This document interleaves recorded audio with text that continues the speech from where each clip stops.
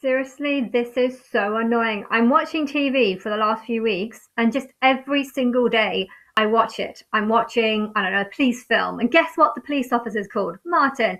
I watch fucking news, and someone comes up and talks, and guess who they're talking to? A Martin. And guess what? And then I watch what's it, doctor vet thing, and then someone brings in a dog that's called Martin, and then they go to a donkey shelter, and then the doctors are Martin, and then I watch this program about someone killing people, and he's killed someone called Anne Martin, and then there's this potential other person who he's killed called Peter, and then there's another one called Martin, and just like fucking hell, why am I hearing this name every day? Every day I keep being like, okay, there's another Martin. Should I make this video and just talk about how many times I hear the Martin? And then I don't know how many times I've lost count on how many times I've heard that name today.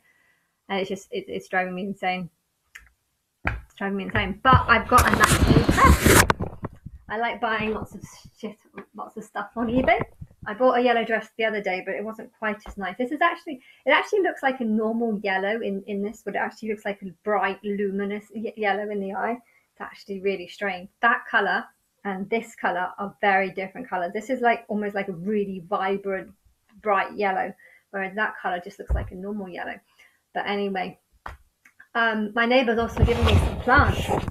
See these the trees there, and the two trees there, and then one there. And the neighbor next door, she was cutting down the rose bush again, and just like second time, a few months ago, she started doing that. She's only been in the house for like 3 months, and there was like 5 70-year-old rose bushes in her garden, and she like cut massively 4 of them, and then there's this other one that she like almost destroyed basically, and I think there was a few others that have completely gone. I don't even know, can't remember how many rose bushes there were, but the whole garden was lovely, full of roses. It was amazing. Had a gardener every week, and she just got rid of them. She said they're too old. She doesn't like things that are old. It's good to have rose bushes that are old. Anyway, she chopped it down, and it kind of started growing up again, and it had like 20-30 buds on it. And then she was just like, do you want to have it? I'm taking it down now. I was like, what? You should be glad that it didn't die the first time. And so, yeah, we spent ages digging it up. I've cut my finger, as you can see. I've scraped it, I don't know how. And yeah, I replanted it in my garden, but yeah, all the 20 buds are now kind of just looking like that, and it doesn't look like they're going to be popping up anytime soon. I'm trying to water it massively every day for the last, well, it was only yesterday that I put it in. They've been soggy ever since, although there's the same amount of sogginess today as they were yesterday, but I think it's just a matter of time before they start completely sogging, so falling off or whatever. The one rose that they had on there is now dead, but anyway, at least it's planted, and I'm not going to be taking it down, so I don't have to worry that I'm just going to come out one day and find that it's gone, because technically it's already gone from her garden. It's in mine, so it's saved. And I'm having a think about like what kind of sperm donor I would like, and I think I've made the decision on who I want. But the problem is he's in America and he's not coming to England for another 7 months. So I have a bit of a wait. But he's got this picture. He's got 3 pictures on his page. One of them, he's kind of going like that. And I'm really with big, nice arms. I'm just looking at the picture there. It looks really, really attractive.